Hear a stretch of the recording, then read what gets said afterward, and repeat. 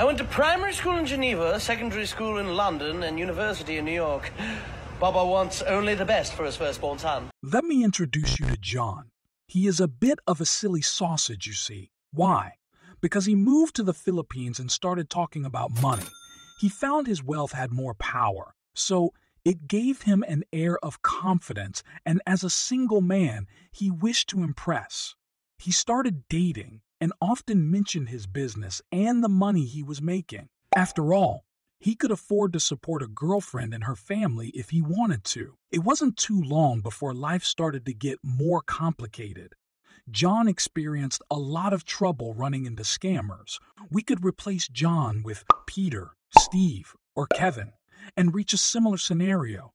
We have all been in a situation similar to John, especially if you have lived in Asia for some time. The reality is that the display of financial stability can play a role in dating dynamics for some men. During my research over the years of studying expats and their behavior, I found that many of these gentlemen often struggled financially previously.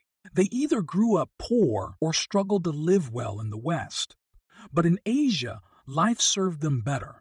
Also, some expats I've met have low self-esteem and thus found a surplus of money as a way to increase their self-worth. But hey, I'm not a doctor. To be fair, this is not judgment in any way.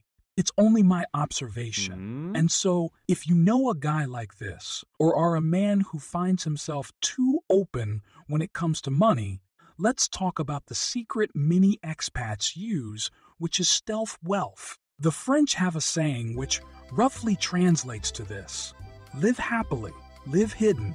For many people, stealth wealth is not the process of completely hiding your money or not enjoying your money, but understanding people's reactions to money. I know it sounds extraordinary, but you are literally the jackpot for some people out there. Life is tough in many parts of the world. In Asia, many individuals need to look after their families as well as themselves, so money becomes everything.